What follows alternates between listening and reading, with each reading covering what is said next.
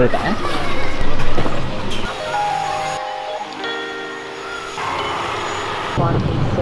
Have a pleasant stay.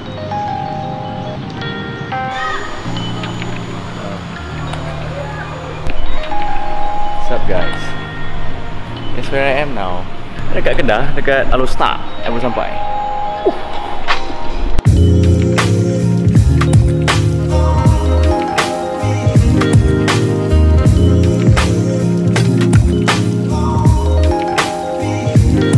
Boleh ada lemping dengan nasi lah. Nasi putih. Boleh tak?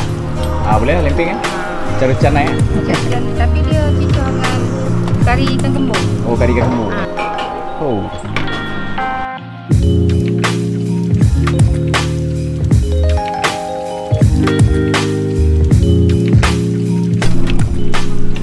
Guys, lemping dia sedap nak mampus. Kari ikan dia.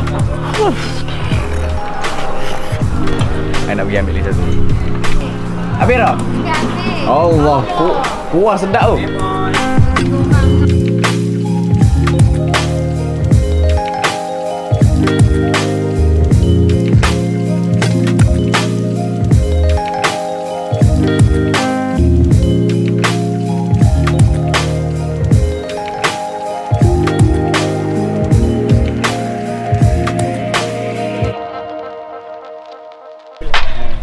Pakcik, Assalamualaikum. Waalaikumsalam. Nak tengok nak?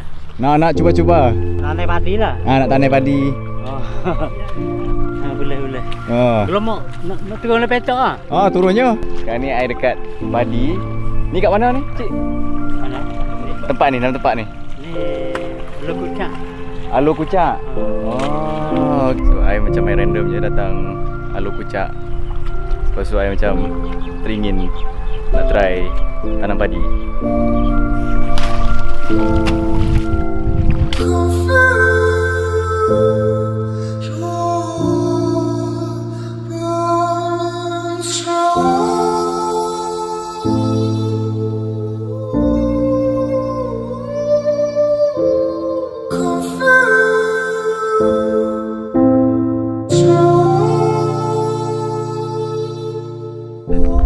Kiasa. Tadi I belajar sikit-sikit macam mana nak tanam padi.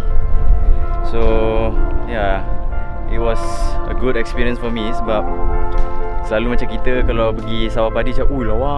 Lepas tu shoot tepi padi tapi tak pernah macam nak try pun nak duduk dalam padi tu macam apa rasa diorang. And then macam you know like tanya diorang macam mana nak tanam padi apa semua. Now that I know that you know tanam padi ni bukannya senang. Sebab tadi bila tanya pakcik tu, dia apa? Dia kerja tengah-tengah hari panas-panas, lepas tu petang dia sambung kerja balik, dia rehat jap. Tapi itulah, kalau tak ada diorang, kita takkan makan nasi kan. Maybe I would appreciate more every butir nasi tu lepas ni kalau I makan. So tak rasa macam I nak membazir. On to the next one I guess. Yeah, so Alok start. Lovely right?